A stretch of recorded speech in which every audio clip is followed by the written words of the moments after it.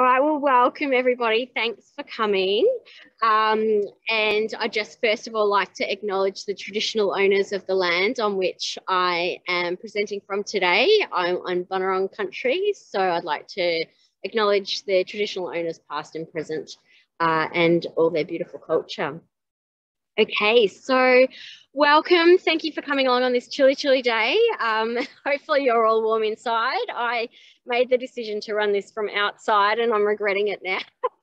But it's a bit, some of the stuff's a bit dirty to have inside, so I'll power through it. So welcome to home composting. I will run through what we're going to cover today, but also in the early stages, I'll get a bit of feedback from you all on what it is that you're wanting to hear from, hear about as well, because I imagine we've got quite a range of different skill levels and different interest levels in composting, worm farming and bokashi. So obviously I want to tailor it to you guys as much as possible. And I will be unsharing my screen to actually demonstrate things to you. So in fact, I'm just going to make myself a co-host on my other screen as well. And that way I can spotlight the video when I need to. Okay, so just a bit of sort of housekeeping in the beginning.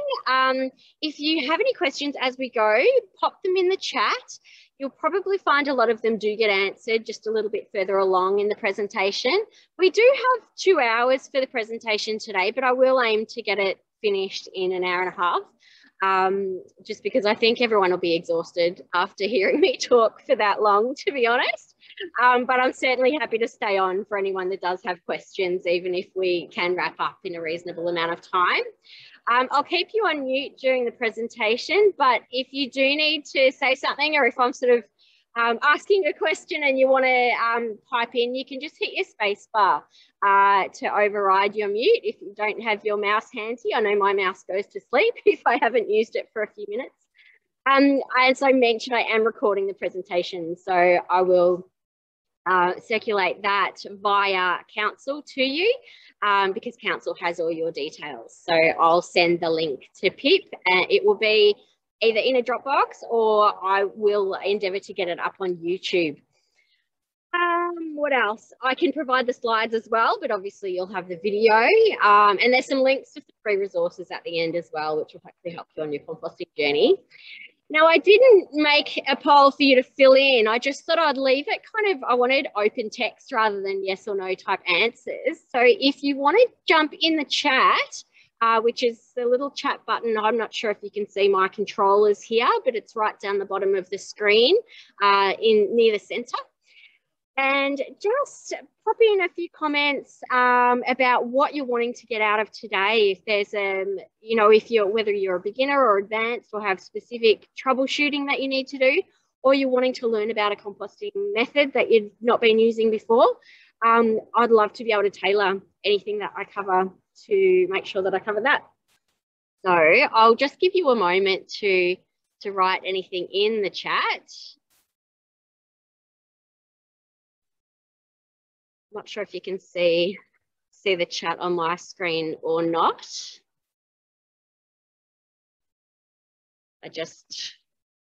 While I just see if any comments come in, I will just see what the notification is on my other screen.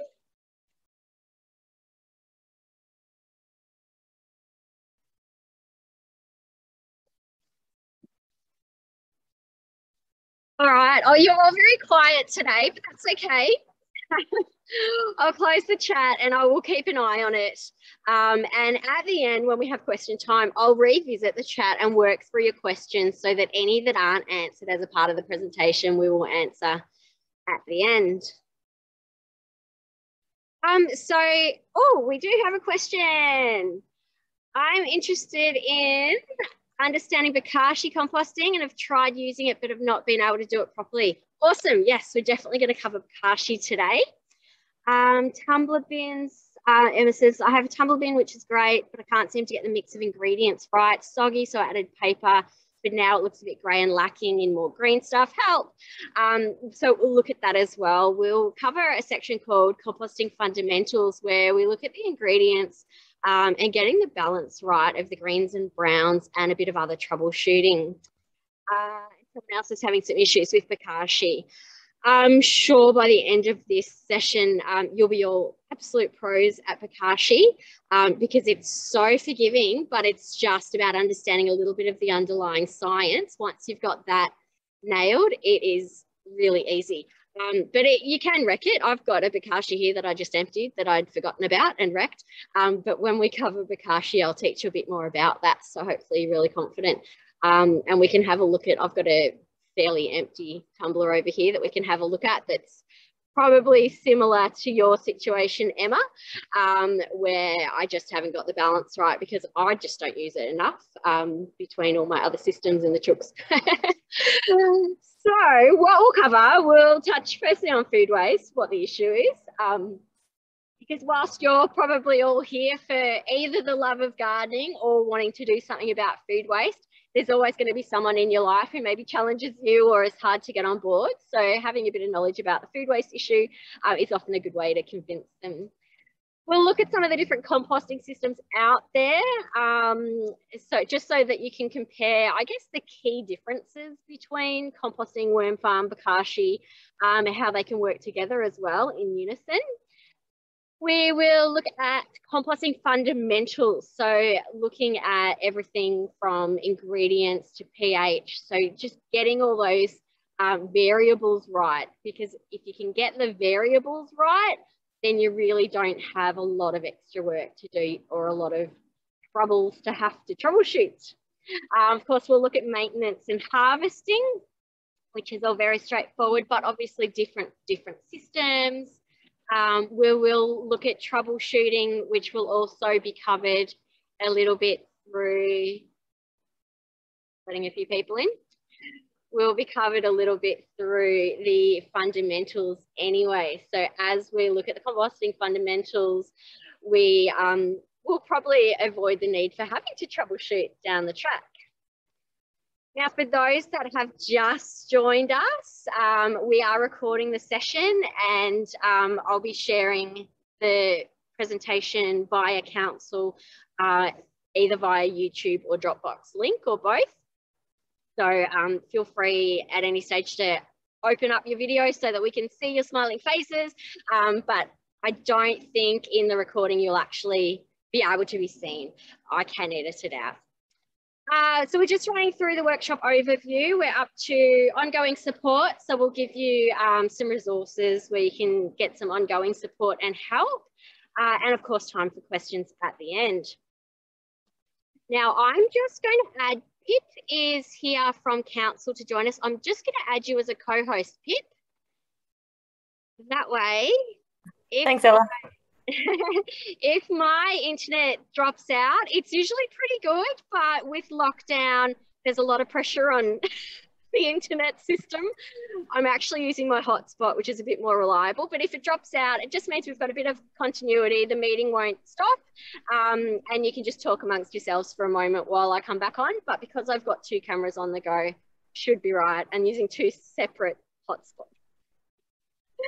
Got to be prepared for everything in these days of COVID. Okay, so moving along, just wanted to start with a bit about food waste. I'm hoping you can't hear all the background traffic. I've got a filter on, so hopefully you can't hear it. So one of the issues with food waste is it might not seem like a lot of food waste to us. It might just be one apple core or one this or one that, but with, you know, what is there, 25 million Australians who might have an apple core each a day, and looking at all the other sorts of food waste that we throw out, it really adds up. So we throw out enough every year in Australia to fill 10,000 Olympic swimming pools, or the equivalent of 60,000 blue whales, 1 million elephants, or 9 million cows. So it's a heck of a lot of food waste that we throw out in weight and in volume. And of course, that has other implications. So some of the implications with food waste are the greenhouse gas emissions, which I'll talk about in a little bit further along. So in terms of food waste, there's avoidable and unavoidable food waste. And when we talk about composting, we like to encourage people to reduce their food waste in the first place. Like, it's great that if you've got wasted food that it's composted, but if you can reduce how much you're wasting in the first place, then that can really make a difference as well. So avoidable and unavoidable food waste, for example, I've got my mandarin here. I will take off the sticker because plastic's not very good for composting. So what's inside here, if we didn't eat that and it went yucky and moldy, that's avoidable. Like, we could have eaten it before it went off. Whereas the peel is unavoidable food waste in that you don't eat the peel, it's going to be left over.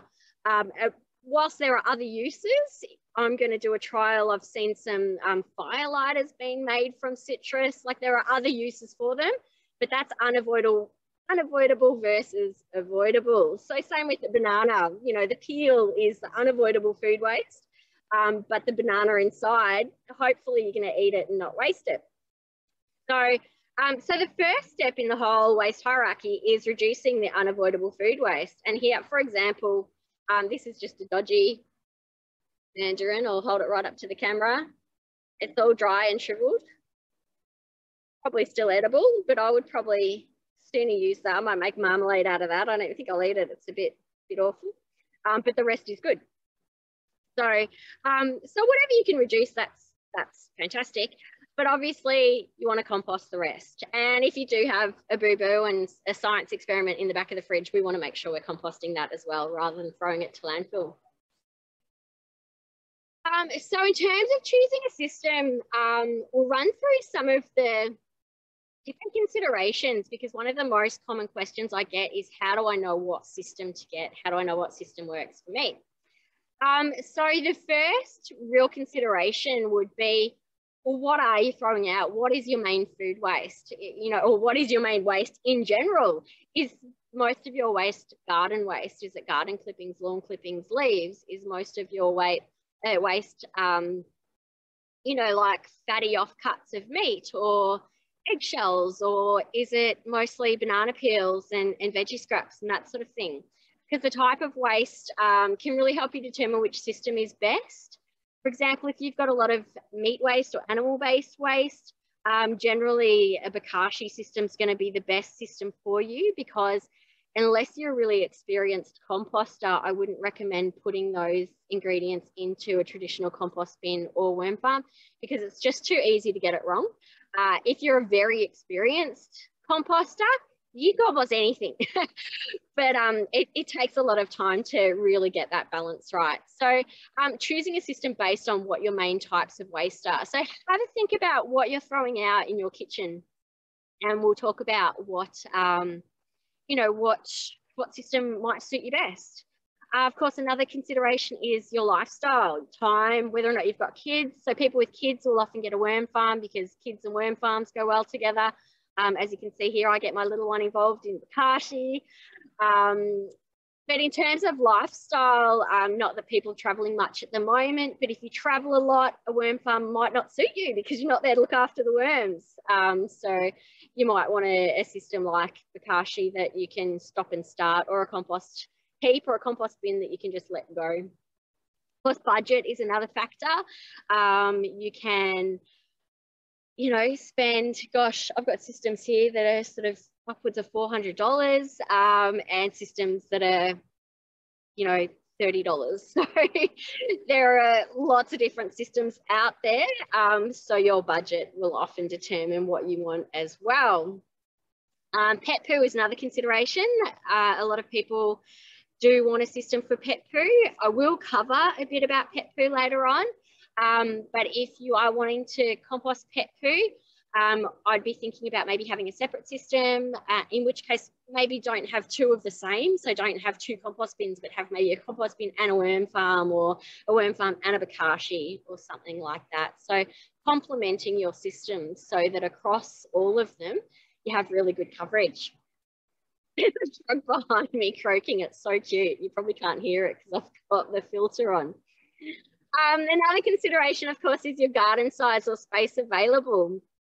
a lot of people, we sell a lot of compost systems to people that live in apartments and just have a balcony. So some systems are really well designed just for balconies, and other systems require quite a big garden. So you'll see behind me, you won't see behind me because I'm not sharing my screen. I'll just spotlight a different video. Hopefully that's just spotlighted. Hang on.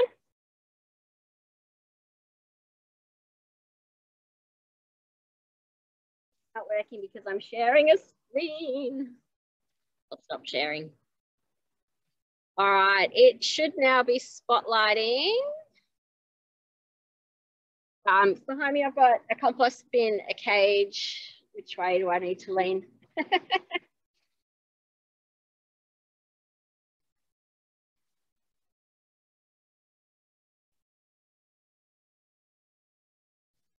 Like this cage here, you would need obviously quite a large garden, so this is good for really bulky stuff, as is a bin like this.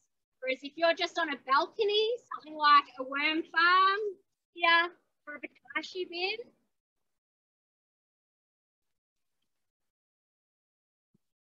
is probably a better size.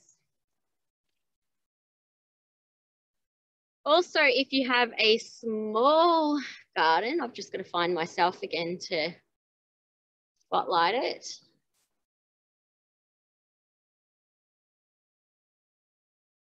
Oh, there we go. I've got both spotlighted. Beautiful. This is another system that would be good for really small gardens. So this is just an in-ground system, and you can make things like this as well. You don't even have to buy ones. So there's lots of different systems out there that will help you basically compost, but it will suit your garden. So I'm just going to flip through my slides to get back up to where I was up to, because I'm going to use a different system now. Technology. Okay, so I'll just share that.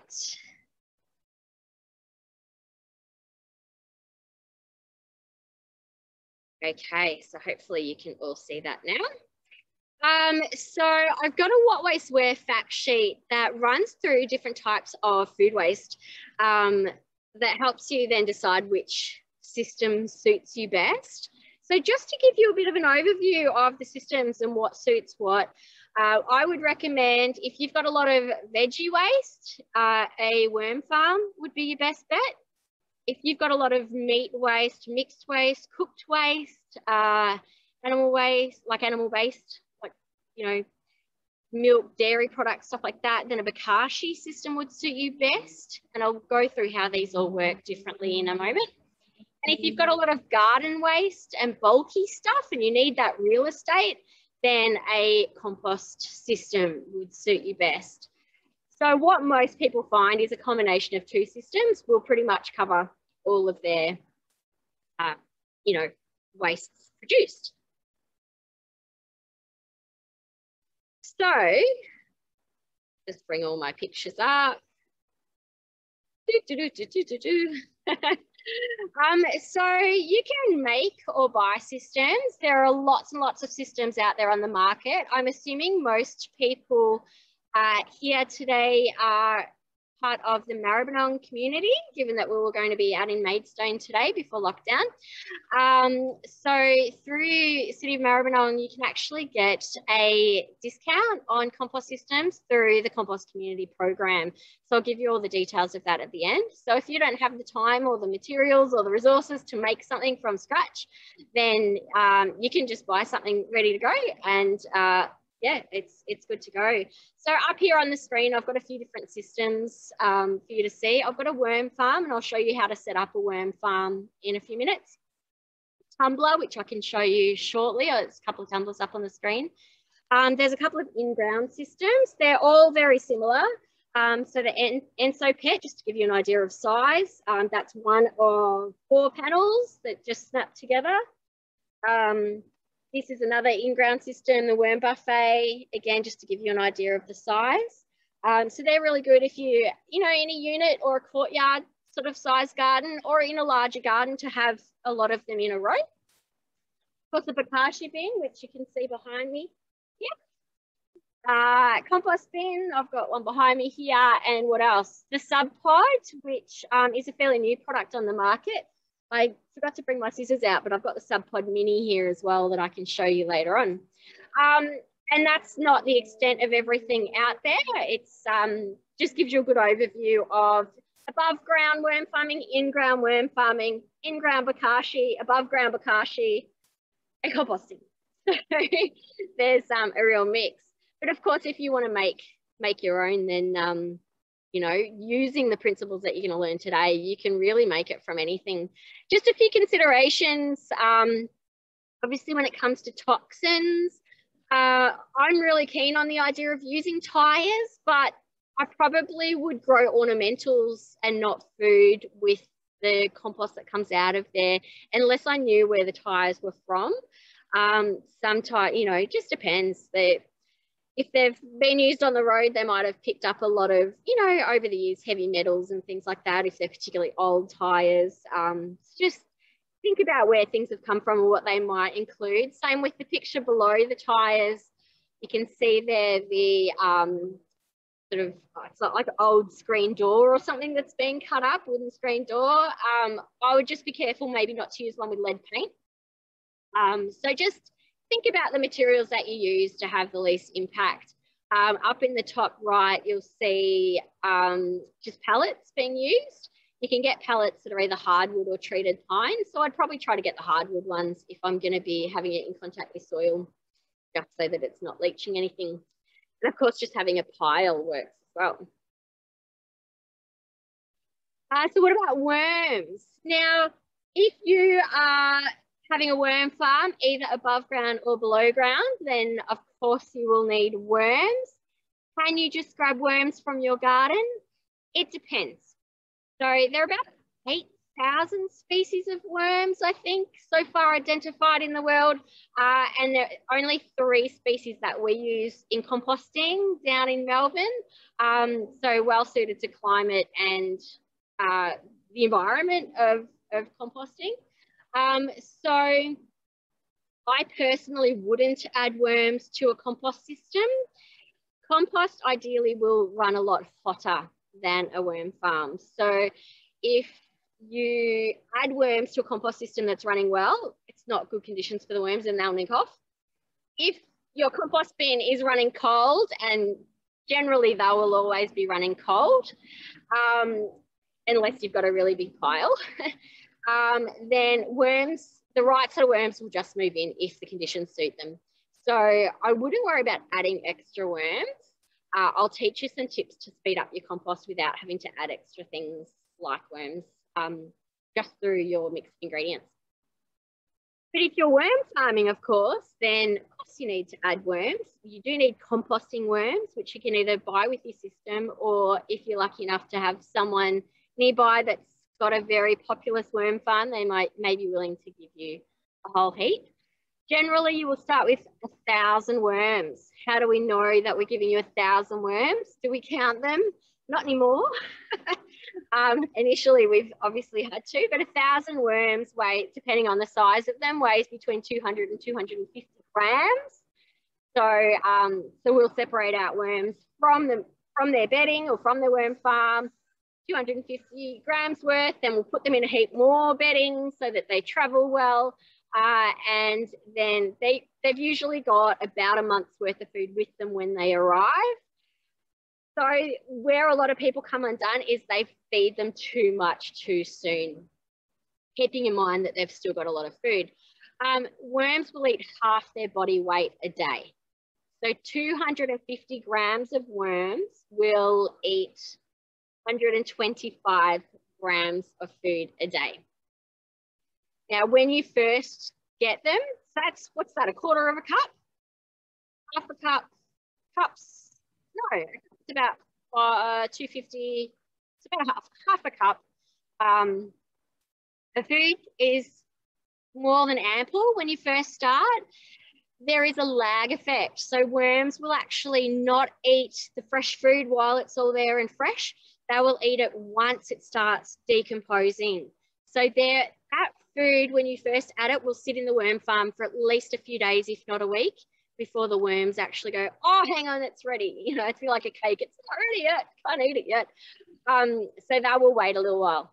So in terms of how much you feed them, if you were to go and put in an ice cream container full of food the first day, and then the second day, and then the third day, there's much more food than the worms can eat, and that's basically just going to rot. Now, once food in a worm farm rots, because it's gone past the point of worms wanting to eat it, it will become quite rancid. The worms will find it very toxic, and they, even though it's a contained system, the worms will find a way to get out. They'll just leave or they'll die. So just keep that in mind when you're starting out with worm farming. Start out slow and just build up gradually, and that way you'll have a really bumper worm farm. In terms of their population, they will double their population depending on the worms, depending on the conditions. As much as monthly, they can double their population. As a general rule, we say every 3 months. So we'll take the average to every 2 months. You could double how much you feed them, because every 2 months, hopefully their population has doubled. So after 2 months, instead of feeding them half a cup a day, feeding them a cup a day. After another 2 months, feeding them a cup, so 2 cups a day. Another 2 months, 4 cups a day, then 8 cups a day, and so on and so forth. So it's quite exponential.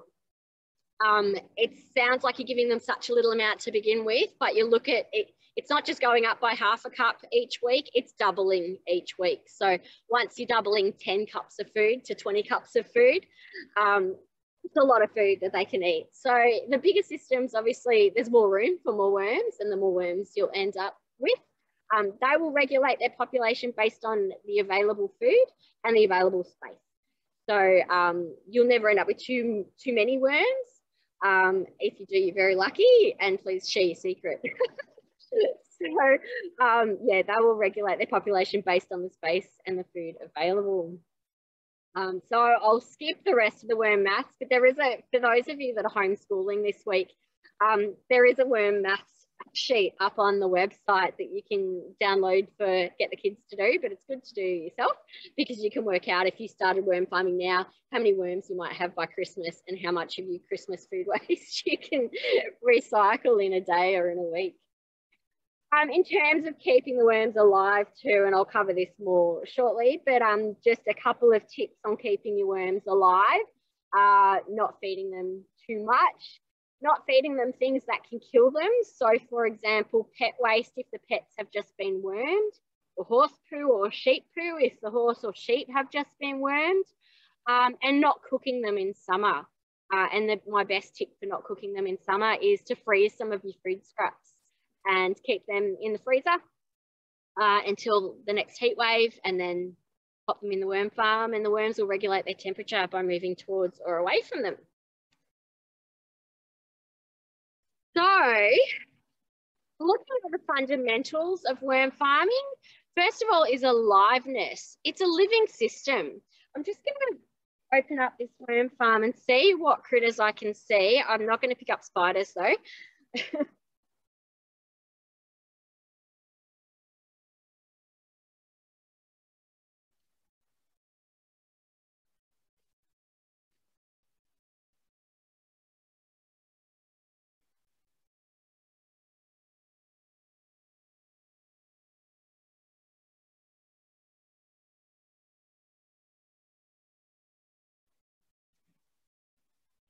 I left the lid off this last night, accidentally. There's not a lot in there at the moment, except for worms. Well, the worms luckily didn't escape. When it's raining, worms will, by nature, have their, I don't really think about it. It's more the instinct that they will move up to the surface because they're concerned about drowning if they're ground floods, because they don't know they're in a worm farm. They'll just move up into the lid. And same with when it's really hot, they'll dig to what they think is deep underground, but they'll end up down in the liquid tray. So just keep that in mind. But in terms of aliveness, I've just got a little worm here. Hard to see. It's quite small. This one would be a teenager, about like year 8 level. But you'll get all sorts of other creatures in your worm farm. A lot of spiders, slaters. I get a lot of slaters. I get earwigs. When I'm really lucky, I get black soldier fly larvae. So you get all sorts of critters in there. Same as a compost bin, you will get all sorts of critters in your compost bin. Very similar to what you get in a worm farm, and you'll probably find worms will move into your compost bin. As for the Bokashi system, it's a good system. So worm farming and composting, you know, you think about soil and everything that goes on in the soil and all the insects and things that are in the soil. And it's something quite familiar to us. Bokashi it's kind of different in that it's a living system, but in a microscopic way. So what a Bokashi bin is, it's a bucket. You get a bucket like this, and you add your food waste, and then you add an activator, which essentially just, I'm just going to put worms down there, which just ferments the waste. So this here is a powder impregnated with 80 different microbes that are in a dormant state. So molasses is fermented, and then all the beautiful yeasts and lactobacillus and all those other beautiful microbes are isolated off that and put onto a grain, which is then fermented for another 2 months and then completely dried, and it sits in a dormant state with a shelf life of about 2 to 3 years. So it's pretty cool.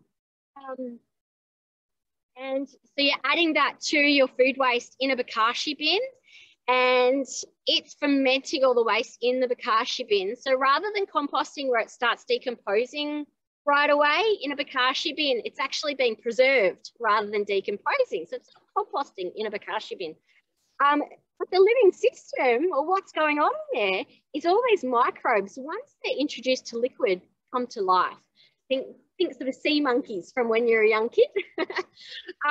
And all these 80 microbes are amazing. You'll get some beautiful fungi growing, yeasts, all sorts of probiotics.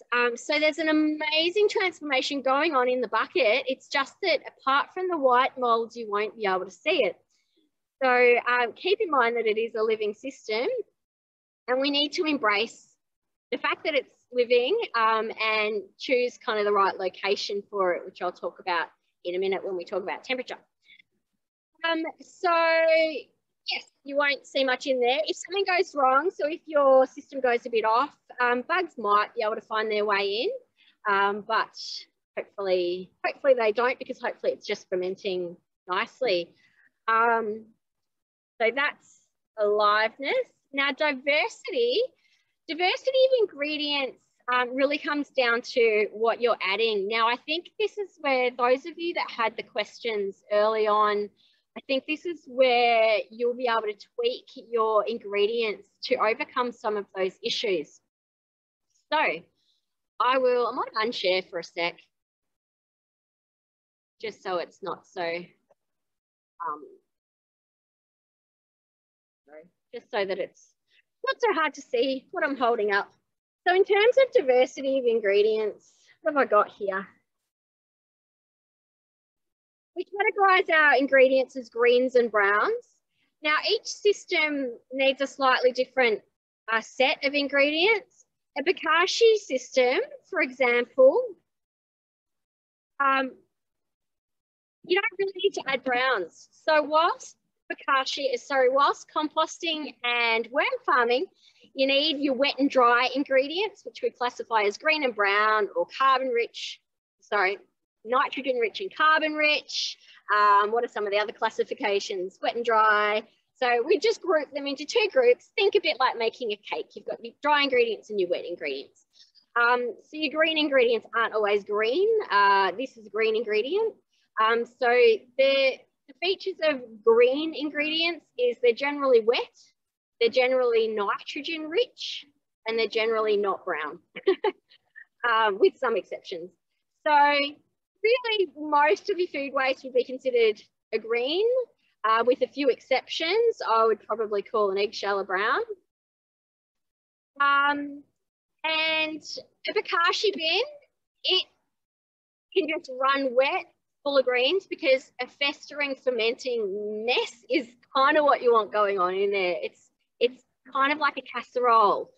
So any of that stuff can go in there, but you don't really need to offset it like you do worm farming and composting, because you're adding that activator, that powder activator.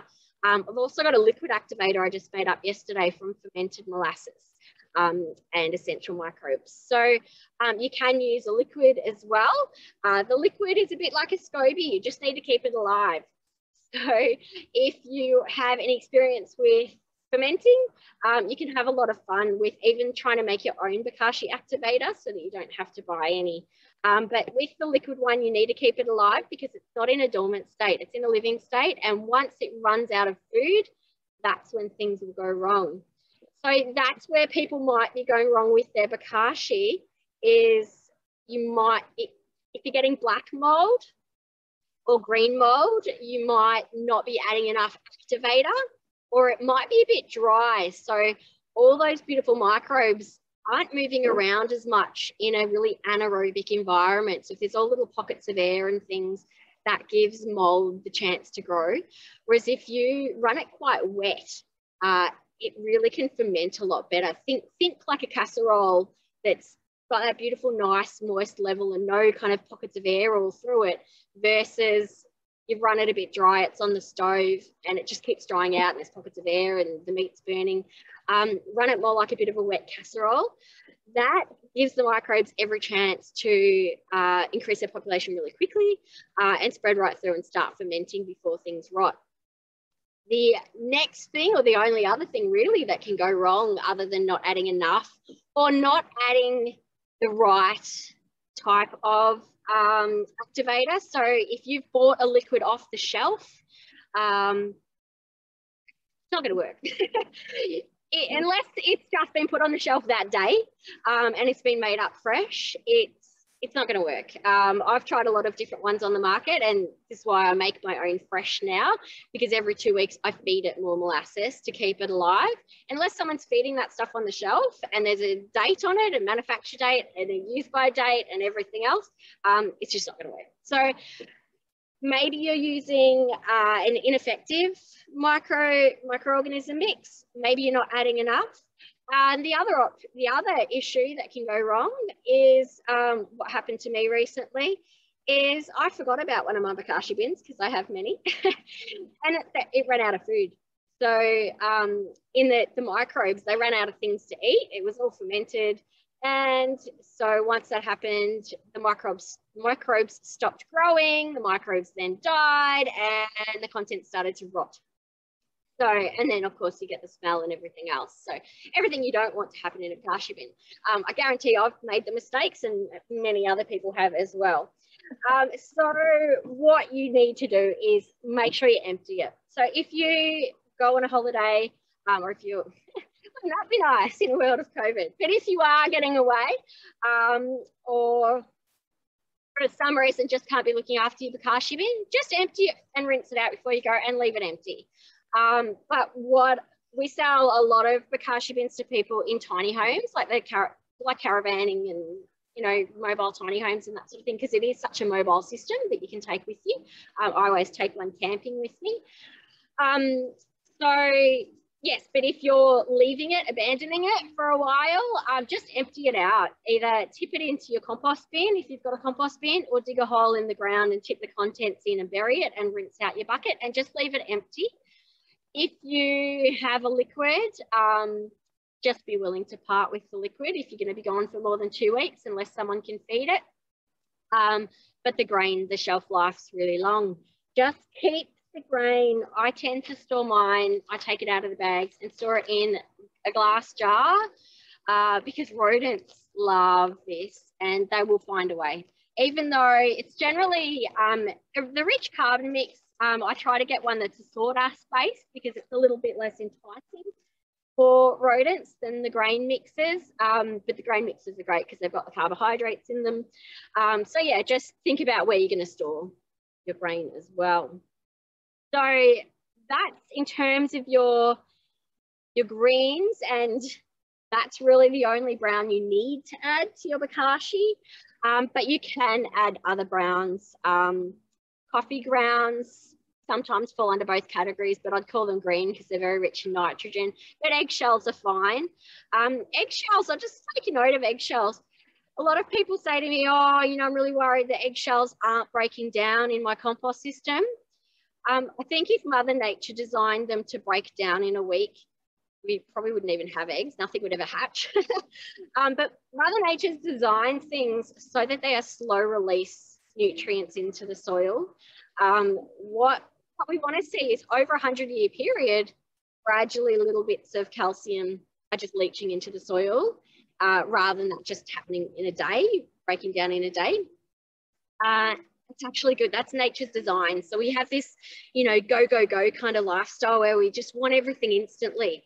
But that's not how nature's designed. So it's fine to have, when you're harvesting, emptying your bokashi bin, which will still look like normal food when you harvest it, when you empty it into the garden, and that's fine. But when you empty out your worm farm or your compost bin, absolutely fine to see things like eggshells in amongst it and bones, animal bones, especially in my bokashi bin. That's absolutely fine. So that's what happens in nature. If a bird dies, you know, its bones end up in the soil, in the soil, and that's you know, that's just slow release fertilizer. So in terms of greens and browns for your compost bin and for your worm farm, you've got obviously all your food scraps. Now, worms don't like it too acidic, and I'll talk about pH in a minute. And most veggie scraps have a fair amount of different acids in there, like natural acids. So it will become slightly acidic. So neutral 7, worms like it about 7 to 7.5, but you'll probably find a lot of compost bins and worm farms, depending on how much food scraps, veggie scraps, probably get to around about maybe 6.5. Any more than that, it's probably getting a bit too acidic. So you can get yourself a pH meter to check, but you'll usually be able to tell just by how the system's working. So the issues, and I know someone was having this issue with their tumbler, is just getting that balance of the greens and browns right. In terms of browns, in case there's any beginners here, here's just some examples of browns. So greens are your fruit and veggie scraps. Browns are usually garden scraps. They're generally made from wood. So paper, for example, and cardboard. This is my favorite type of cardboard, the corrugated cardboard. In a worm farm, this will soak up moisture, so it will help balance your moisture if it's too wet. And the worms will actually go into all these little bits and breed. So you'll find inside a worm farm, and in fact, I can even grab a bit and show you in a minute. They will be in there breeding, growing, eating carbon. So the carbon, that offsets the acidity of things like your tomato, because this is more on the alkaline side. So you'll be able to balance your pH and your moisture just by varying your ratio of these two types of ingredients. So I tend to use browns, tweaking my browns up and down as my, I guess, antidote to anything going wrong. And we'll look at that as we go through a few more of the fundamentals. But just in terms of browns, not all browns are created equal. I will focus mostly on cardboard and paper because I get so many questions on it. So I get questions about shiny paper, and I would just say no. Put that in recycling. Anything that's shiny, that's sort of laser printed, potentially coated in plastic, I would just put straight into the recycling. That includes things like, there's a toothpaste cardboard. It's not corrugated. It's heavily printed on one side, even though it's brown on the other. Again, I would put that in the recycling rather than the worm farm or compost bin, and just really save the corrugated cardboard, with the exception of ones that's printed on the back. So this one's off a box that was completely printed all over, lots of colour, very shiny. There's generally going to be quite a lot of synthetic inks, dyes, coatings on this kind of cardboard. I would keep it to just cardboard that looks like that on both sides. And then you're safe. Same with, people ask me a lot about newspaper as well. They worry about newspaper. That's another example of one that's printed. You know, it's only good on one side. You could rip it open, but that's a bit of a pain. So best just to recycle it. I do get asked about printed paper like newspaper. I personally don't have a huge problem putting in newspaper because it tends to be sort of fairly water-based inks, fairly inert, not a lot of coatings, whereas laser printed newsletter like this one, it's very shiny. The inks used in laser printing are synthetic. So yeah, I wouldn't be comfortable putting that in my compost personally.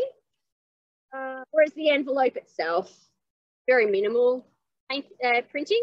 And even though it's chlorine bleached, you know, it's a fairly small amount in the whole scheme of things, so that's probably okay. And then the other consideration I had when I was grabbing my materials for today, because I get asked about window envelopes, is for anyone with kids, we have a lot of painting and we use any old paper for painting, like envelopes. But acrylic paint, if you look up acrylic on the internet, it is basically plastic. So again, that's something I'd err on the side of probably recycling rather than composting because of the plastics in the paint.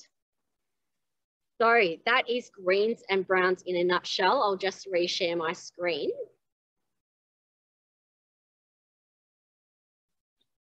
Did we have any questions about greens and browns before I move on to the next letter in our acronym of ATOM? Hit the space bar maybe and just chime in.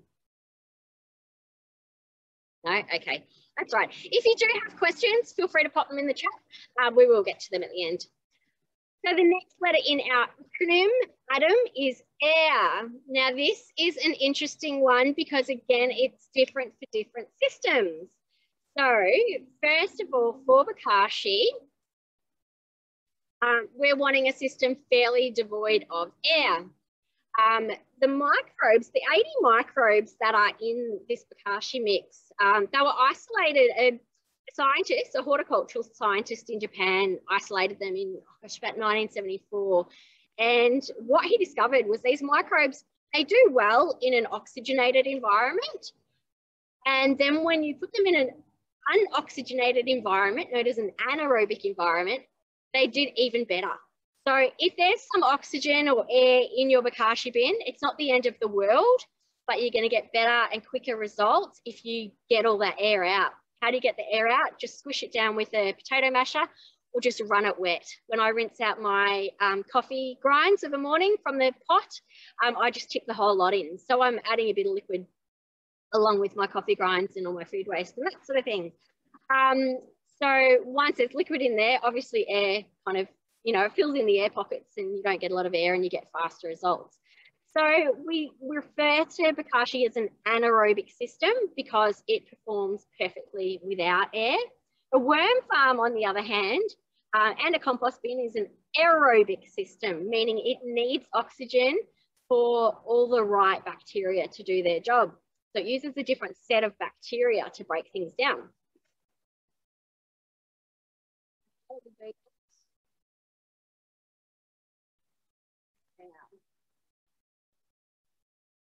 I'm just noticing on my screen that my other screen's not highlighting.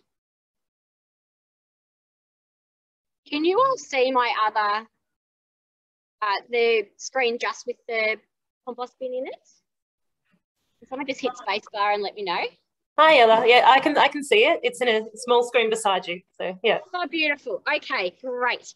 No worries. So is it big enough for me to demonstrate or do I need to spotlight it? It might be better if it was slightly larger. It's just the same size as all of our individual boxes, so quite small at the moment. Yeah. What I'll do is I will just replace spotlight. Okay, so I'll head on over here. Oh, now I've just got another notification.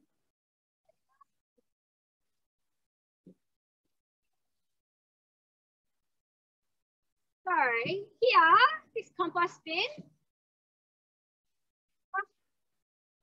this has got nothing in it. This is just for demonstration purposes, but I'll show you another one shortly.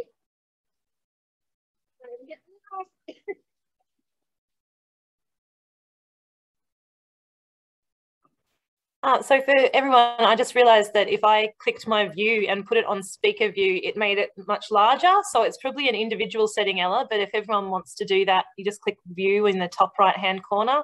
Okay, yes. Yeah. Yes, if you pop it on speaker view, it lets me override so that just my screens are really big on your screen.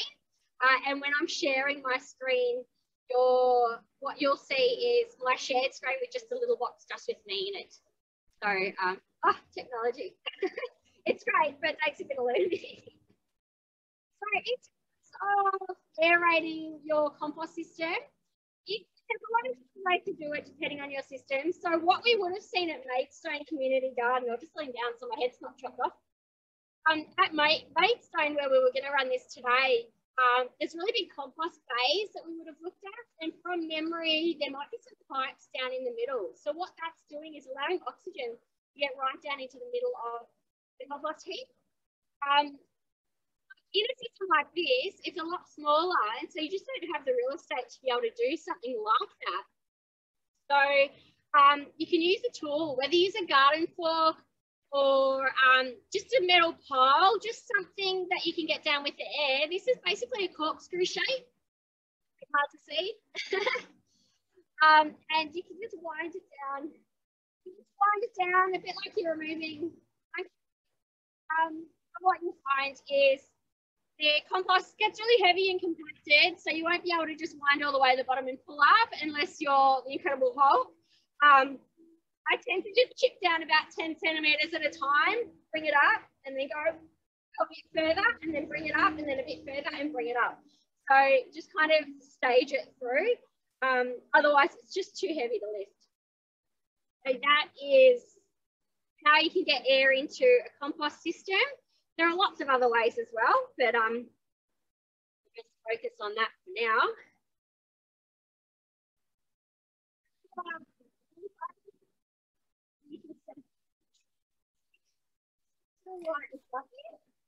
Having a little bit of trouble hearing you, sorry, Ella. Yeah, sorry. I'll talk really loudly because the sound's actually getting picked up just beside me here. Oh, yeah. Can you hear it now? Yes, all good. Yeah. Okay. So you see here, this is really light and fluffy. This is what you want in a worm farm. If your worm farm's very wet, you'll actually push out all the air bubbles, and you want the air bubbles in there. I'm going to change my view over to the other computer so that I can talk without yelling.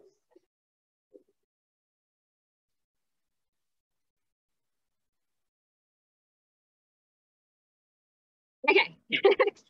Sorry about that. So in terms of aerating a worm farm, I tend to just get in there and just fluff it with my hands. So you could see as I picked that up, it was beautiful, light and fluffy. You know, you can see here, it's fluffy without being dry and crumbly. And I'll show you in a minute when we look at moisture, just an example of what we do. So yeah, really just getting in with your gloves. I recommend wearing gloves just from a hygiene perspective, but also safety. Spiders and things might move in. The more you disturb your worm farm, the less spiders you're going to have. So if you're kind of in there every day, you're not going to have redbacks really move in a hurry. But if you only visit it once every few weeks, the redbacks will be like, oh, this is a fairly peaceful place to live. I'll move in, you know. They just don't like disturbance. So yeah, just get in there all the time and they won't move in. Just going to share my screen again so I don't go too far off tangent. So yeah, in terms of air, so what goes wrong with a lot of worm farms is they become very wet and compacted. Where people store them, maybe under a shady tree, you know, they still get the rain, and depending on the angle of the rain, they can still flood. So what happens, the wetter it is, the more it compresses down, and then the more air you lose and the more issues you have. So you want to be managing the moisture along with the air. Sorry, I'm just moving things around. Okay, just move this over here. Okay, so in terms of moisture, again, the three systems, they're all a bit different. So Bokashi, as I mentioned, I personally like to run mine really wet. I did just empty my Festi Bokashi into the compost before, the one that was forgotten, and it was still really wet, which did help it last a lot longer. But yeah, if you run it dry, you'll just find that things might rot before the microbes can get in and actually start to preserve them. And with compost and worm farm, they're both more similar. I'll grab a handful and show you.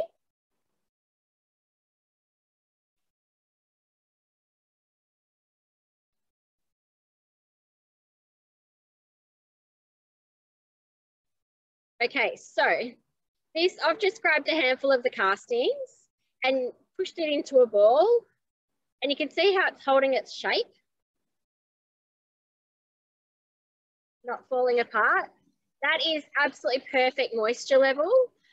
What you want is to be able to squeeze it and not really have liquid drip out or just a few drips running down. If you squeeze it and it's muddy and there's heaps of water running down your hands, it's too wet. Or if you try to roll it into a ball and it won't hold a shape that you can hold it with 2 fingers like that and it just crumbles, it's too dry. So getting that moisture right, and composting is the same. If your compost is about that moisture level, then it's going to be perfect. It means you've got your balance of greens and browns right, things are breaking down right. If it's too wet, that's where I bring in my favorite, I've lost it, my cardboard. The corrugated cardboard I love to use when things are too wet because it's just so beautiful. It's soaking up excess moisture. And if it's too dry, I don't water a worm farm. I'll occasionally water a compost bin. But what I'd rather do is add some wet ingredients. Now, you could, if you got a local cafe or something and you can get a heap of food scraps, then fabulous. But if not, then wet that cardboard. So you can add the cardboard wet. And basically, you're adding moisture without washing all your good stuff through and without adding all the acidic ingredients that are going to throw out your pH. So cardboard's kind of a bit of a miracle ingredient in that respect. So that's just something to consider. But when we do troubleshooting, I'll show you a few other dries that you can add as well. Okay. In terms of amount, I did cover this with worms a bit earlier about how much to feed them. So worms are really the only ones you need to be really strict about the amount of food, just because you don't want to overfeed them. If you went and put a whole heap, like 6 bucket loads of food scraps from your local cafe in your compost bin or your compost heap, that's fine, provided you manage it. So by putting in 6 buckets worth of food scraps, it's going to be a lot of greens, it's going to be very wet, it's going to be very acidic. So balance it. Chuck in some browns, whether that's some shredded cardboard, some dry grass clippings, like dry grass like this, this kind of dry, anything like that, just to counteract that moisture is really going to help you. So you're wanting to balance your moisture and your acidity, and you're wanting to get your air in there, because as that stuff starts to heat up and break down, it can rot if the wrong bacteria take hold. So just get in there with your aerator and turn it and really stay on top of it for those first week or two, just because it's quite a big shock to the compost bin system to have that much greens added at once. But once you've got a really big system and it's just going gangbusters, so forgiving. You can just keep adding so much stuff and just make sure you mix it in, turn it over. I don't recommend to people to put in layers. A lot of composters will recommend layering your greens and browns so that you're putting in the same amount of greens and the same amount of browns. I don't say that you layer it simply because you need to mix it together anyway. So it needs to get mixed up, and people get a bit fixed on keeping it in layers. It doesn't need to be in layers. That layers is more just to remind you that you need ingredients from both categories. So just, yeah, mix it all in, whatever you're adding, just mix in something to counteract it. Think a bit like you're making a cake. You've just added a heap of eggs and butter and milk. You're gonna need to add some more flour. So just tweak your greens and browns. My preference in a compost system to be effective, and this for the person who's having trouble with their tumbler, is I go about 2/3 green to 1/3 brown, and then I'll just tweak it up and down as needed. So that's how I get the best sort of decomposition happening. If I have too much browns, I find the system's very slow. And too much greens, and you can start to have issues with rotting. So it just sounds like with that system that's just gone a bit kind of grey, or brown you said, or grey, it might just be that ratio, just perfecting it a little bit. And then the other thing is you could add an activator. So just introducing in some beautiful microbes, like adding a bit of bokashi grain, just because the enzymes or the microbes in bokashi will do okay in, and I have to break it up, an aerobic environment. They will do fine with air. So just, yeah, pop them in together.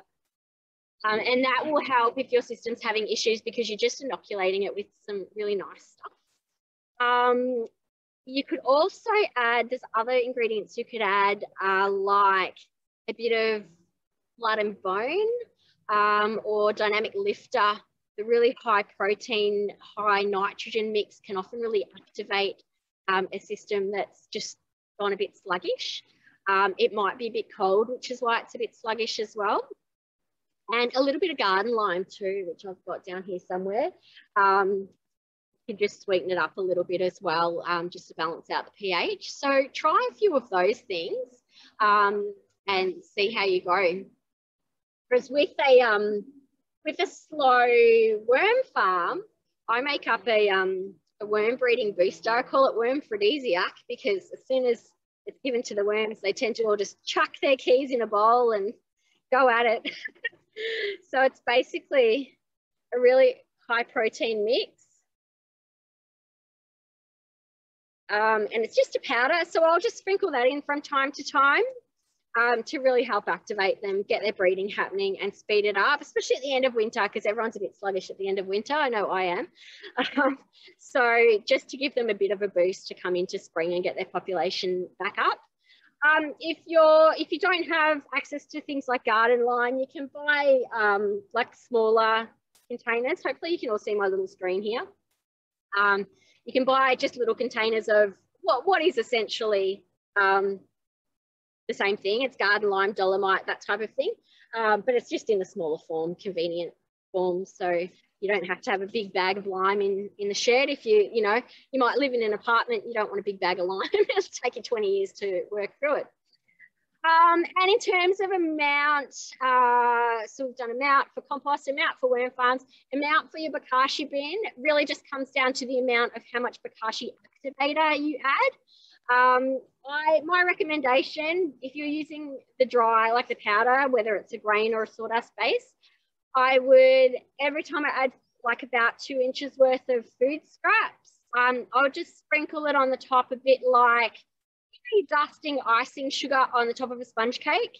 So just give it a bit of a coating over the surface, just to inoculate the surface with those microbes. They will then breed and grow as soon as they hit the moisture. If you're using the liquid, or if you've made your own liquid, I just put in a bit of a splash, like a shot glass or 2 worth, a medicine cup. Just put in a bit of a splash. It's usually more potent. I make a really potent mix here. So you don't need much at all. And as soon as that has access to all that amazing food in there, all those microbes grow like crazy. So, so just putting in enough of the mix. If you're using a really poor quality mix, you need a lot more.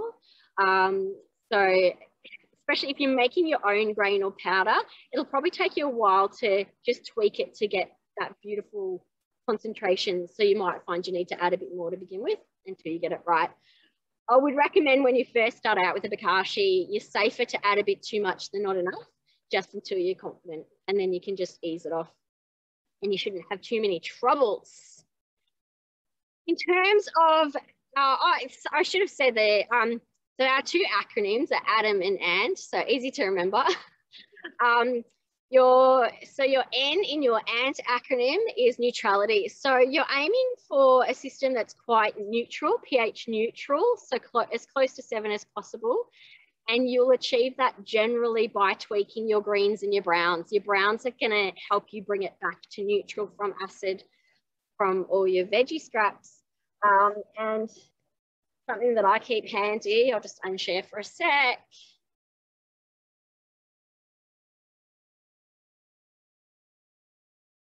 I've just got a bucket here. So whenever we empty the fireplace, I've just got a bucket of all the, keeping that handy, I just keep that in the shed. So whenever I need to add a bit of, you know, just sort of something alkaline and I don't have garden lime handy, I can just add a handful of that and just sprinkle it a bit like salt and pepper on the top. And that will help balance out our pH as well. So what you'll find, a bokashi system tends to be more acidic than a worm farm or a compost bin because it's using different bacteria, different enzymes, different microbes to do the job than what's happening in the garden. So you're wanting your your compost or worm farm to be kind of similar to what you get in soil in the environment. Your bokashi system will be more acidic. Therefore, when you go to use it, we'll talk about harvesting soon, when you go to use it, keep in mind that it's going to be a lot more potent and it could throw out the pH of your soil if you don't water it down. So just keep in mind that it is a more acidic mix. It's not going to burn you. You know, I don't think it's as acidic as, say, apple cider vinegar, but it's probably close because it's very similar method as making apple cider vinegar. So, yeah, just keep that in mind. Apple cider vinegar is about a 5.5, I think, on the pH scale. So it's a fair stretch from 7. Doesn't sound like far, but it is. And then our last part of the acronym of ATOM is temperature. Now, temperature is really important because we want to keep everything alive. As we looked at the start of the acronyms, it's a living system. So the temperature that we want to keep our systems at varies according to the system. Bokashi and worm farms, generally just room temperature, whatever temperature it is, kind of just you've got to live with. Bokashi, you just don't want it to be too hot because you don't want to cook your enzymes. So if you put a tub of yogurt in the car and closed all the doors and windows and left it in the sun, that yogurt, all the good stuff in that yogurt's going to be dead in no time. So just think about it a bit like yogurt. You want to keep it alive and the enzymes will obviously slow down the cooler it is. So room temperature, you're going to get the best performance out of it. But you could store it in a cooler environment if needed. Worms, they kind of like what we like. So if I'm cold, which I am, where I'm sitting today, they will be cold. And I'm just, the 2 worms that I picked up earlier literally have not moved. It's just laying there. They're very dormant when it's cold. In fact, I'm just going to sit him in this tomato, a little bit acidic. I say him, they're hermaphrodites. But they're almost, think a bit like reptiles. They're almost sort of in a state of turbidity. So not a lot will happen in winter. I tend to back off my feeding a bit in winter and I add a lot more of the worm aphrodisiac to give them a bit of a kick along. So I've got my big worm breeding pits that we actually loaded up with horse manure not long ago, which generates heat, and that heat generated not enough to kill them, but enough to keep them really active. And so those pits are going gangbusters, whereas my little worm farm behind me, it's cold and they're just not doing anything. So, so in winter, you can put your worms in a slightly warmer spot. So you could put them in a spot that gets a bit of sun in winter. In summer though, even an hour of sun, once you're in those 30+ degree days, is enough to kill your whole lot of worms. So an above ground worm farm is handy in that you can keep moving it around to where it suits you. Although I tend to just have it in a spot and just give it some other love with extra horse manure because I get a bit sick of moving them around. But yeah, basically you can move it into a cool position in summer so that they don't cook. Just think of your worms a bit like, you know, as pets or kids in a hot car. Just don't have them in a situation where the sun's going to be hitting them and where they get a nice cross breeze for cooling in summer. But in winter, yeah, a little bit of warmth certainly doesn't hurt keeping their population active. They won't do a lot of breeding if they're very cold. And these worms are also quite inactive because there hasn't been a lot of food in there. They're just in castings because I've just brought them to show you today. Yeah, how it works. What I will show you later on, and remind me if I don't, for those who want to know, is just how to set up a worm farm from the start. So using the layers. So I'm teaching you the fundamentals here, but different systems work in different ways. So an in-ground system isn't in layers. Everything's just all in together. Whereas a layered worm farm has a few other things to be aware of. So I'll show you that. In fact, I'll probably show you that in maintenance and harvesting. Temperature of your compost bin is the one exception to the kind of keep it cool rule. And that is if it's working as it should, it will be steaming. So it will be 60 degrees in the core and there'll be steam coming off the top.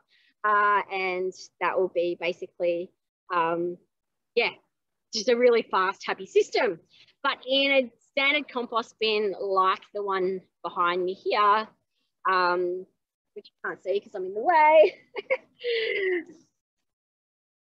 So in a system like this one, it's just not big enough to generate that kind of heat. The only heat the only systems I've managed to get really good heat into, in a cage, I've managed to layer up the cage because they're quite a large capacity.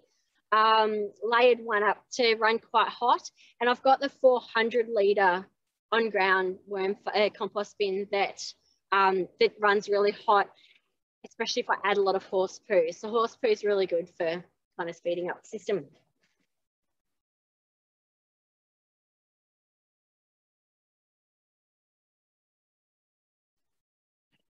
So in terms of your kind of medicine cabinet for troubleshooting, I've run through a lot of those other things already. I'm not 100% sure why I have avocado or watermelon on here other than to help your worms. They tend to be too, excuse my spelling of avocado. That must have been late at night. Avocado. So basically, avocado is really high in protein and it's not overly acidic. So it's a really good ingredient to get worms going a bit crazy. How you going? Courier's just here picking up orders. And watermelon is great if your worms are really slow and your system's really dry. I like freezing a bit of avocado and watermelon to add frozen in summer. That keeps things going. So they're just some handy ingredients to have on hand, but cardboard is always my go-to. Now I get asked a lot about pet poo. I just got to keep moving my other screen around so it's not in the way. I won't go too much into pet poo because it's kind of a whole other presentation, but I just wanted to give you a bit of an overview because I do get asked about pet poo quite a lot. So in terms of different pets, not all pet poo is created equal. Herbivore pet poo is obviously pretty easy to manage because it tends to carry a lot less pathogens and parasites.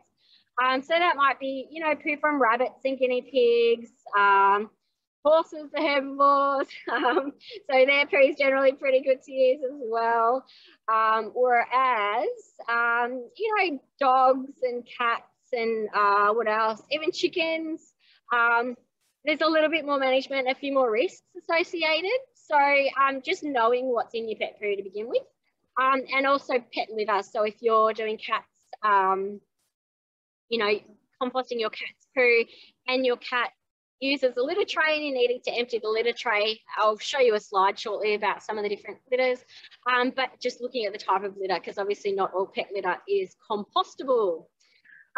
What you'll find too with pet poo, depending on whether it's herbivore, omnivore, is that it might be quite dry and carbon rich, or it might be quite nitrogen rich. So dog poo, for example, is quite nitrogen rich and is a bit of a worm mecca. So unless your dog's just been wormed, worms will go a bit crazy for dog poo. It tends to have lots of things in it that the worms love, which sounds a bit disgusting, but it's true.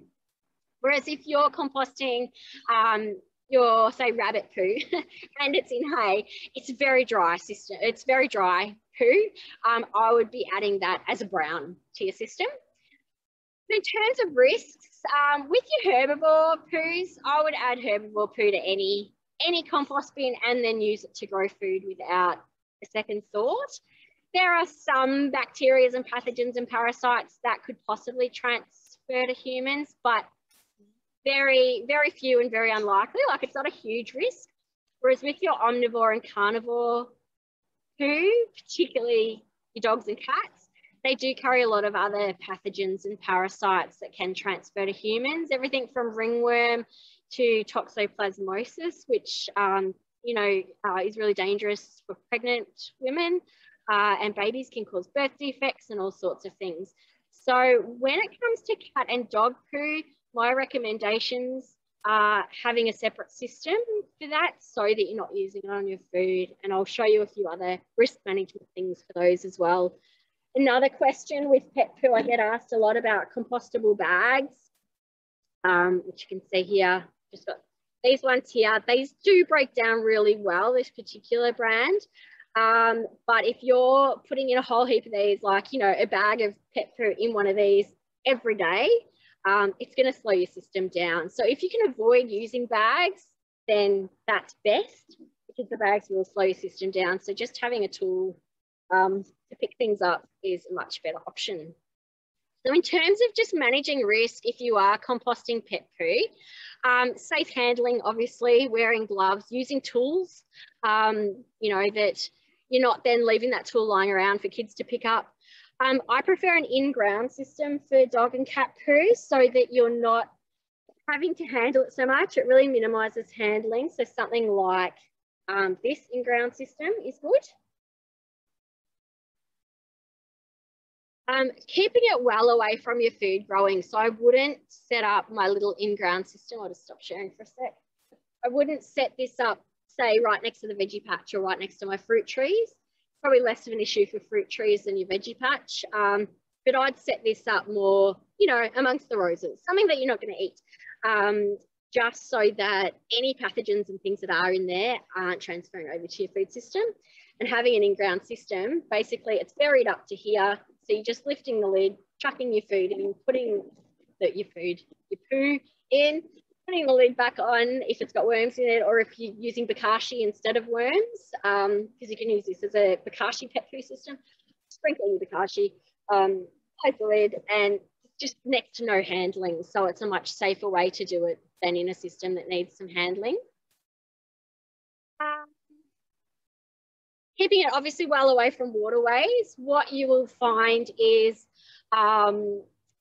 if you live near, say you back onto Maribyrnong River, for example, what's in pet poo has a lot of nutrients that causes algal blooms and is really contaminating to waterways. If you have runoff from your property that goes into a local drain or into a local creek, that will end up in the river and it will end up in Port Phillip Bay. So just keeping it well away from waterways, putting it in a spot in your garden where all the nutrients are going to get used up by your plants rather than leave your property. If you are composting, like in a compost bin or heap, dog or cat poo, only do it in a hot compost system. Otherwise, it's the perfect environment for all those pathogens to just keep growing and spread and potentially infecting you. So just do that way. I've just noticed my screen's dimmed a bit, so if it drops out, I'll swap to my other camera. move this little window. Surely there's another way that they can do it so that it's not in the way. There we go. And then in terms of keeping your worms alive, so if you're using a worm farm type system, there's just a withholding period. If you've wormed your cat or dog, wormer also kills worms. So even ivermectin, the drop on, the drops on the back of the neck, that kills all sorts of parasites. It'll kill stuff. It'll still be in their poo when you compost their poo. So just keep that in mind if you have wormed your pets, not to put that in with worms for a couple of weeks. The withholding period, I think, is about 10 days for most dog and cat wormers, like ivermectin based ones. But yeah, it depends on brand. So maintenance and harvesting. In terms of maintenance of your systems, how are we going for time? Oh yeah, we're good. I don't think we'll quite finish as early as I said, but we'll come close. So there are lots of different systems. So set and forget systems, generally an in-ground system doesn't need a great deal of maintenance. So again, something like this in-ground system here, really every now and again, maybe you'll want to go in with your spiral turner, but they're usually pretty self-sustaining because the worms can come and go as it suits them. And if you're adding bokashi, all the magic's just kind of happening because of all the soil microflora and microfauna that's doing their thing. Whereas with your worm farm and your compost bin, they need a little bit more love. And your bokashi bin doesn't really need any extra love. It doesn't really need any maintenance at all. So, so I'll just focus first on maintenance of your compost and your worm farms, and then we'll look at harvesting of all the systems. So I'm just going to remove this spotlight and add this spotlight. And I'm just going to take this one across to the other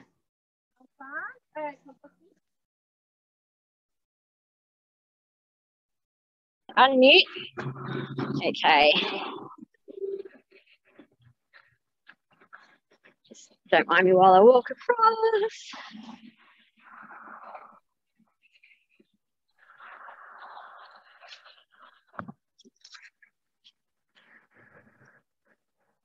Okay. Hopefully you can all hear me. So in terms of maintenance, I didn't even bring the screw over. That's okay. So you use your spiral screw tool and just basically turn it. What you want to do, I'll come closer so you can hear me. What you're wanting to do with your system like that, with your corkscrew, is you just wanting to get air in there and turn things over. So you're wanting to mix your greens and your browns together and get air in there, and that's basically it. That's all the maintenance that's needed in a compost system. But while I'm over here, to save running back and forth, I'll just quickly show you harvesting, and then we'll go back over to maintenance of the system over there. So in terms of harvesting, actually I'll stay close so that I'm not talking when I'm over there because there's a fair bit of background sound from the with maintenance, with harvesting for your compost system, you're just wanting to get those solids out and use them in the garden. So what I'm going to do is I'm just going to lift the compost bin up off the mass, and I'll role play because I don't actually have to harvest it at the moment. But what you would do is you would actually just, anything that still needs composting, because obviously what's on the bottom is ready to go, but you'll probably still have a lot of stuff on top that needs more time in the compost bin. So you just get your shovel and shovel the top half back into the compost bin in the new spot, or if you're moving it further away, into a wheelbarrow and then into the new spot. And then what's left is ready to go into your vegetable patch. So I'll often recommend either setting up your compost bin in a spot where you can just keep moving it side by side, or right near your veggie patch where you can shovel stuff straight into the veggie patch, and that just minimises the amount of work. So I'll just give you a quick demo of how it would look. Imagine there's a lot of stuff on top. There's only a little bit of bokashi on top from my rotten bokashi that I forgot about.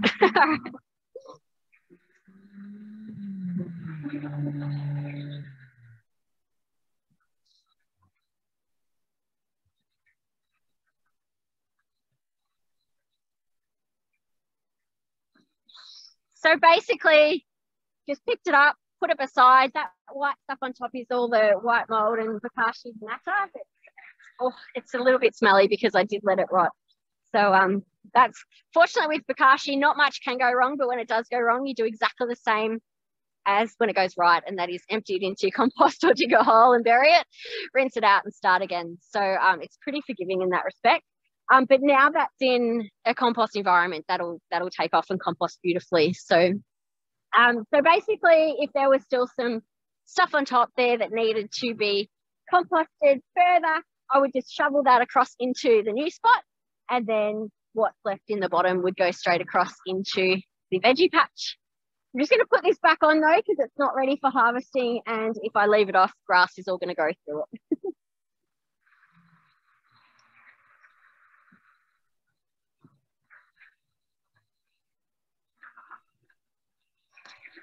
Okay, so we'll head back over so I can show you the worm farming.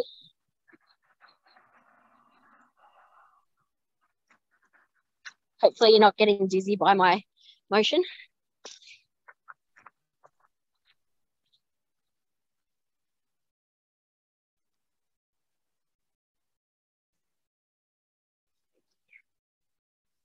Just change cameras. Okay, I'm just going to turn this one off so it's not too confusing.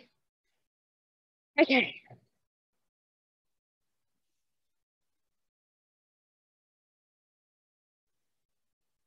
So, okay, so that's a good question. Someone's just said, what about harvesting the compost bins with the vent or the door on the side? I'll just grab an example of what that means.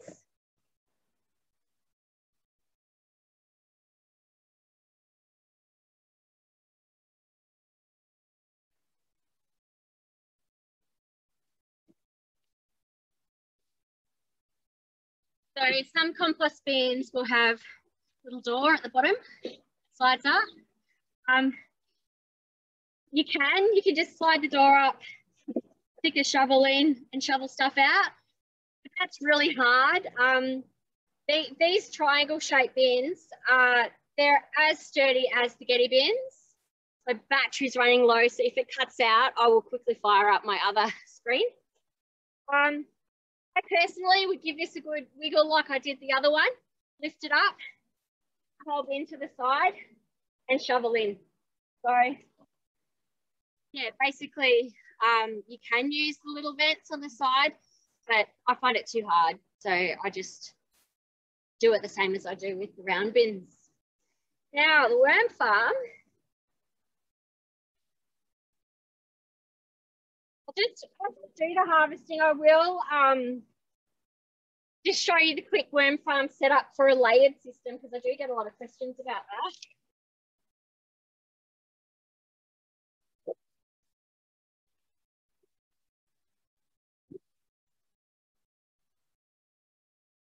The layered systems have a liquid tray at the bottom and a tap, which my tap's not in at the moment, but a tap goes there, and the legs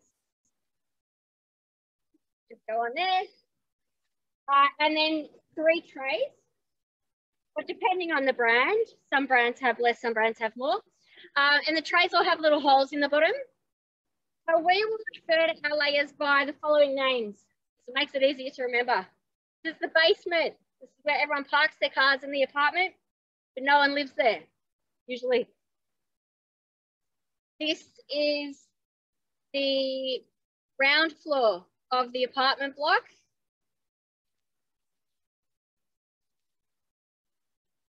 This is the first floor of the apartment block. And then we get another one, pretend it's another one. And then this is the penthouse. So we've got a 3-level apartment block plus a basement. So what we do when we first get our worms, the trays are the same, so it doesn't matter which one you put in first. So you put your worms into the ground floor, so your bottommost tray with the holes in the bottom, pop your worms in there. Worms will generally come in a heap of horse manure. know if you can see these. These worms are a lot fatter than the other ones. A couple in there, but they're not very active because it's so cold. In summer, if I was doing this in summer, these little dudes would be flipping around everywhere. So here's the bottom layer. Then pop these on empty. And your lid. Keep the rain out, keep the worms in. And then just let them just keep eating their food for a couple of days, or maybe just add just a tiny little bit, just to be on the safe side to not overfeed them. And then when you start to add food, you want to add food to the ground floor where the worms are. So you're lifting off the top 2 trays and putting food down in the ground floor. Just tilt this down so you can see better. Add your food to there. You'll know when it's too full, because when you start to put these trays in, if you feel like they're going to be sitting a bit high and unstable and wobbly, then you know that tray's full, and then start adding to the next tray up, which is there. So then you're just lifting off the top tray with the lid, adding food in there. Eventually that will also be full, and this will be sitting up a bit, and then you start adding to the top tray. In theory, by the time you've added all your food to the top tray, your worm population should be pretty big, and in theory, the worms will have all moved up to eat all the food. Depending on what's still in the castings, sometimes I find I get a lot of worms still in the castings, and so I need to separate them out for harvest. But if the worms got the memo that they're meant to move up, it's really easy to harvest. So basically, you may get liquid off your worm farm. Mine, you can see, is not a very wet system. There's not really any liquid coming off at the moment. If I was to add a heap of stuff like, you know, this tomato and stuff, then it's going to probably have a bit of water, because when this breaks down, water will come out. Liquid, worm juice.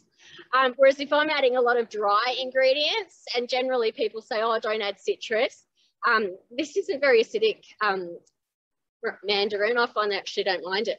So if I'm adding dry things like banana peels, when they break down, not a lot of liquid comes out of them. So you're not going to get a lot of liquid. So that's absolutely fine. If you need to make some liquid and yours isn't producing liquid, don't pour water through. If you pour water through, you're basically washing out all your babies. You're washing out all your eggs. So you're just wiping out half your population. And you're making your system very wet and prone to smell and other issues. So just keep in mind that, yeah, you don't need to pour water through. If you want some liquid and you don't have liquid, grab a handful of castings, put it in a bucket, mix it together, then decant it into your watering can, and it's exactly the same. It's just you haven't wrecked your worm farm doing it. So you're just creating a lot of work for yourself if you pour water through your worm farm, because you really are impacting your population. So that's how you get your liquid. With these, obviously, you know, they're normally on legs. I just keep a bucket or a little tin. Click it now. Thank you. Okay, so you can just Dropbox the rest of it to me later. I'll merge them. All right, so I'm going to persist with, I can use either one of these, but the phone's probably giving me a bit more control. So in terms of harvesting your actual solids from your worm farm, doing this one hand now. As you saw earlier, we have all these beautiful solids. Now, these ones here, there's not a lot of worms in them. It's pretty much just all castings. So literally all you would have to do is empty this out into your veggie patch and it's good to go. If it was full of worms, if the worms just hadn't moved up to the rest of the food because there was still stuff they were eating, a few options. One is just be patient, wait longer.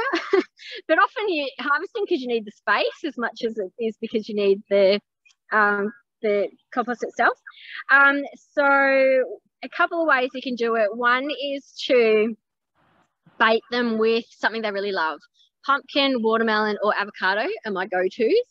And what you can do is just put one of those in, like just cut in half, face down, and the worms are all going to move into it. Give them a week to all move in, and then scoop that and the worms out into your worm farm, and then your castings will be fairly worm free. Not completely, but fairly.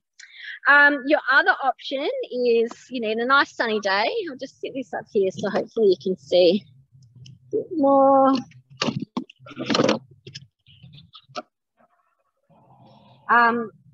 What you can do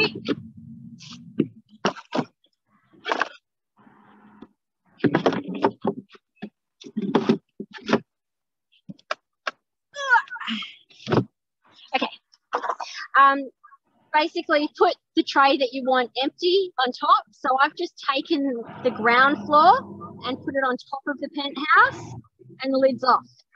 And in a perfect world, it would be a nice sunny day. It would be warm and pleasant, but also the sunshine. Worms instinctively will move away from the sunshine because they're nocturnal, and birds will catch them and eat them if they're out during the day. So the worms will start to bury down away from the light. So all you have to do then is just have a bucket nearby, you know, maybe your phone with Facebook or the Sunday paper or whatever it is, and just scrape off the top into your bucket until you start to see worms, and then just wait a few minutes, have a sip of your tea, and give it a few more minutes, and then do the same again. So just keep scraping off from the top and putting it into a bucket until you get to your worms, and just spend a good half hour to an hour doing that, and you'll end up with an empty tray on top. All your worms will have moved down into the former penthouse, because now you've got a new penthouse that's empty, and they will basically just you know, be the new residents in the next one down, and you can empty it and start to fill it again. So that's harvesting for your worm farm. For your bokashi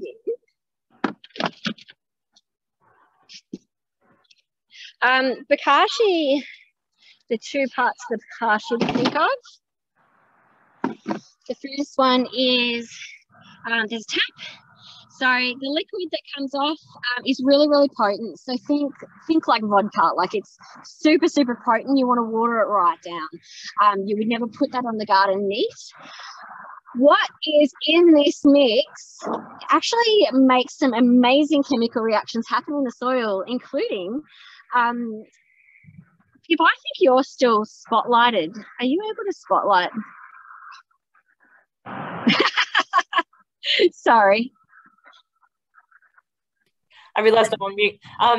I'm not sure how to unspotlight myself, but I did just want to say that there's a question from Emma about her worm farm and making it process more quickly. I'm not sure if you've responded to this one, and also that the best and easiest way to harvest castings, it seems quite time-consuming and difficult.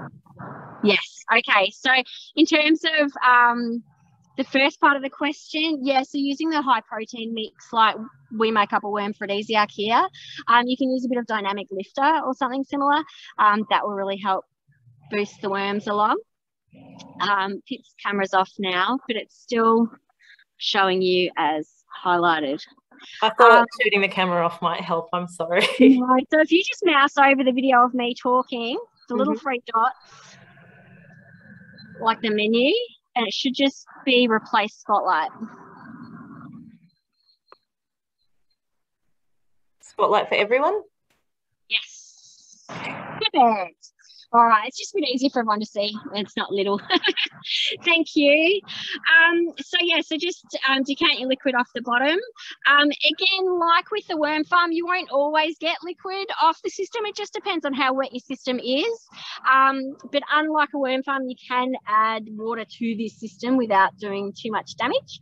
I tend to add water like it's been sitting out overnight so all the chlorine's evaporated. I tend not to use heavily chlorinated water in this because chlorine obviously kills all the good bacteria. So you take your liquid off and just dilute it. I would use about 100 mils, no, about 10 mils to a litre of water, like really dilute it down. What is going on in in this liquid, and then when it is added to the soil, is all these beautiful chemical reactions actually help to unlock a lot of nutrients in the soil that are otherwise locked into other compounds. And so suddenly all these nutrients are available. It's a bit like adding a massive handful of fertilizer. You can actually burn the plants because there's suddenly all these nutrients available that weren't available before. So so it actually prevents the need to add fertilizers because this unlocks the natural nutrients in the soil, but just use it sparingly. It's very, very strong. And then for the actual contents of the bucket, which mine's just got paper and a thermometer in it now, is what you want to do is just empty that into your worm farm or your compost bin. It could be a bit acidic for your worm farm. I tend to just add a handful here and there into the worm farm. So mostly into the compost bin, or dig a hole in your veggie patch. I'll come back to that question at the end about the leachate in the worm farm. It popped up, but because I'm now on the mobile, it won't show, although I'll be able to see it on the computer in a minute.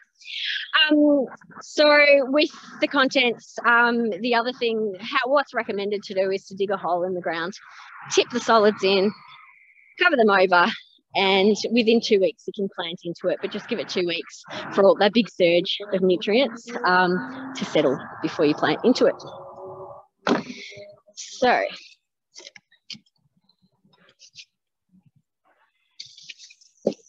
in terms of troubleshooting, so I can see the questions. So this question from Cara says, I heard that liquid, you're probably getting a bit of feedback. I'm just going to turn off the sound. Okay. I heard that the liquid at the bottom of the worm bin is called leachate and that it is not good to use for worm tea. You need to boil the castings to get tea. Is that correct? No. Please don't boil your tea. Basically, the leachate at the bottom is just all the liquid and nutrients that have come out of your food scraps. So if you were to squish a tomato, if you were to put that in a juicer, the liquid you get off it is going to be rich in all the nutrients that are in that. I have heard of leachate not being good to use if there's certain things used in your system. So for example, if you used a lot of horse manure that was very high in glyphosate, for example, which is Roundup basically, that would be an issue because you obviously have that chemical load in there. But if you're sort of eating fairly clean, that leachate's amazing. If you boil it, you're killing off all the good bacteria in there. So yes, I would never boil it. The only other thing I could think of that someone would say something like that is perhaps perhaps their worm farm was rancid and they had some other pathogens in there that they needed to boil. Maybe they had Giardia or something in there. I don't know. So I think if you're running your worm farm properly, you shouldn't end up with those kind of issues, so it shouldn't be a problem. But some other troubleshooting issues that people might have are lots of little flies, and you can get this in compost or in a worm farm. Those little flies, they fly in front of your face and they drive you crazy. They will really take hold in a system that's very wet, and they'll really take hold in a system that is quite acidic. So basically, just managing your moisture content and managing your pH will prevent them really taking hold. And if they do take hold, just go in and rectify that situation. You'll always get some, but just hopefully not in plague proportions. Once it's plague proportions, it's an indicator that something's wrong. The other question I get a lot of for troubleshooting is how do you stop rodents in your systems? Now I can tell you that if a rodent wants to get into a system, it will find a way in. So unless your system is metal, a rodent can chew its way through. I have even lost a bokashi bin to a rodent that wanted to chew in because I left it out in the shed just for, I was storing grain in it or something. I wasn't actually using it at the time. And they wanted the grain that was inside. I think it might have been chook food.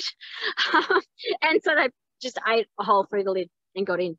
But what you can do is discourage them from moving in by not putting in the sorts of foods they want to eat, generally grains. So I tend not to put in grains and bread into my compost because that's the sorts of things that attract rodents. You can put your compost bin on a similar gauge metal to the cage there, but obviously smaller squares, like rodent-sized squares. I wouldn't just use chicken wire, one, because rodents can fit through it, but two, any of the fine wires, they'll just break down in the soil and they'll become more of a pain than a use. So use quite a heavy gauge wire that holds its own kind of, you know, that's in a sheet, not a roll, if you are going to put your compost bin on something. And really, if rodents move in, rodents are a bit like us. They want a nice, cozy, warm environment that's not, you know, not wet and not disturbed. So, you know, if you were trying to live in someone's house and they kept flipping the couch and hosing you, you wouldn't stick around for long. So what you want to do if rodents move in is run your system really wet because they don't want it really wet, and just keep flipping the furniture. So get in there with your turner and just keep turning it. It won't take long before they decide that it's going to be a lot more fun to live somewhere else than where they're constantly getting flipped. Any other troubleshooting anyone wanted me to cover? So I'm conscious that we're close to nearly out of time.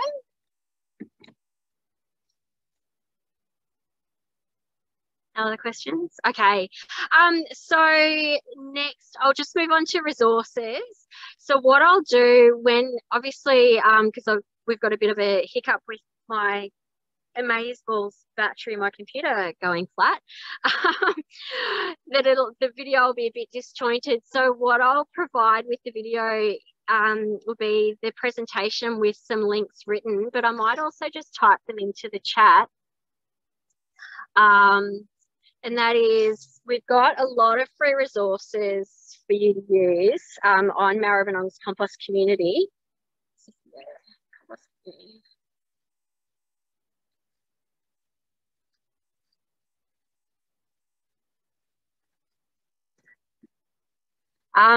So if you go to that link, it also links from Council's website. Then you can go under the section Learn and actually go through all the worm farming, compost, bokashi resources. There's also chooks and a few other things. And there's also a toolbox with downloads, things like the worm maps and that sort of thing are in the toolbox. And Council subsidises compost systems for the Maribyrnong community. So under order, if you then select Maribyrnong, just go in and follow the instructions and you can actually get a discount on compost systems in Maribyrnong as well. Now, there's also a Facebook group where we've got a real mixture of people from raw beginners to, there's one guy in the group who he's been composting for, oh gosh, 40 years. He's amazing. His knowledge is incredible. He's a little bit unconventional at times, but he's experimented and tried everything, and you know, he's just incredible at composting.